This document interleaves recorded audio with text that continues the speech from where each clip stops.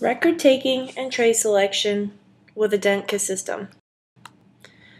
We will now review the initial records you will take and how to select the appropriately sized DENTCA tray for your impression.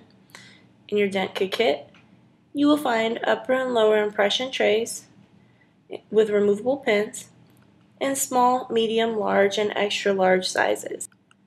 You will find easy tracers, which will be used to simplify capturing your centric relation record. You will also find the DENTCA lip ruler.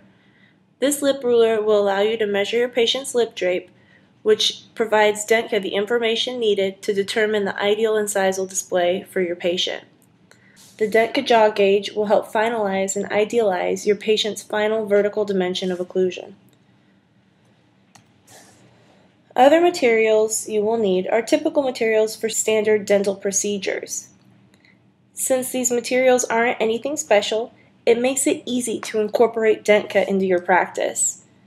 The materials that you will need are high viscosity and low viscosity polyvinyl siloxane, a bite registration paste material, a slow speed handpiece and acrylic burrs, and a scalpel with a sharp blade. Now that you have all your materials out and set up, you are ready to start your first DENTCA visit. We will start with a preliminary jaw relation record. As with traditional dentures, we need to establish our vertical dimension of occlusion. Traditionally, any number of methods have been used to measure the vertical dimension of occlusion, or VDO, for a new set of dentures, most commonly placing a dot on the chin and a dot on the nose, and a tongue depressor to record this measurement.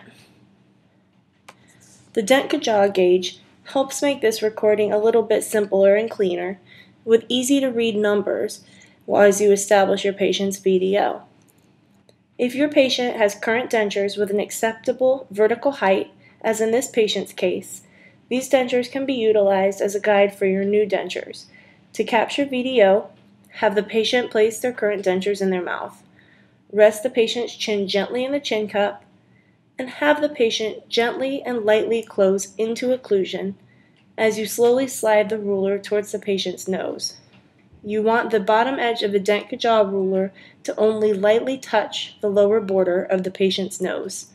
If too much pressure is applied, you will see the patient's nose move up and down. Record the number when the ruler just touches the nose. This is your vertical dimension of occlusion.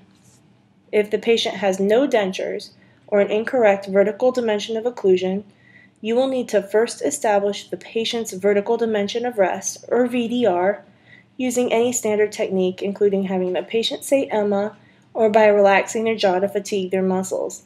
Subtract 1 to 5 millimeters from VDR to allow for freeway space, and that will be the VDO that you use, and record to measure on your DENTCA jaw gauge.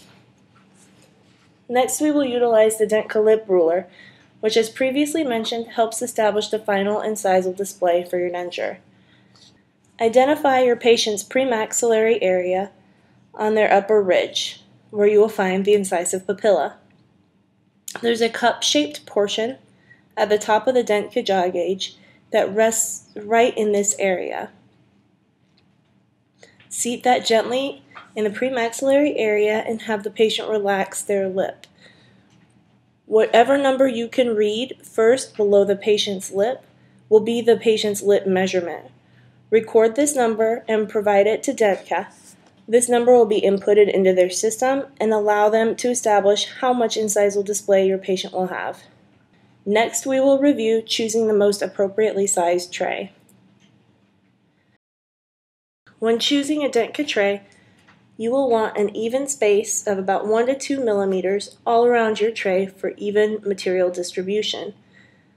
This is the ideal thickness for polyvinyl siloxane to be its most accurate. If your patient has an existing denture, you can use that to gauge your appropriate tray selection. The inside of the DENTCA tray should be roughly the same size as the patient's denture. In this case, we try the denture inside the blue and the green trays, the large and extra large trays, and you can see that both trays are significantly larger than the patient's denture. When we try the green tray in the patient's mouth anyway, it impinges on the patient's soft palate and makes the patient uncomfortable. Trying in a tray for dentures or for any impression should never be uncomfortable for the patient. If too large of a tray is used for any impression, it can lead to too much bulk of material, resulting in inaccuracies, air bubbles, and distortion. With a DENTCA system, it can also impede on achieving an accurate vertical dimension of occlusion, or VDO. The thickness of impression material in the palatal area will prevent the patient from closing as much as they need to establish the correct VDO in the next step, as you will see momentarily. A more appropriate tray for this patient is the orange medium tray, which, as you can see, is roughly the same size as the patient's upper denture.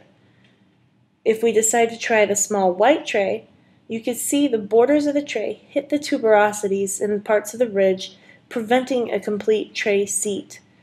If we elected to proceed with the light body impression material, we would have a very large thickness of light body PVS around the borders, which would be unsupported by the heavy body PVS. This could lead to distortion, as well as a very thick bulk of material in the palatal area.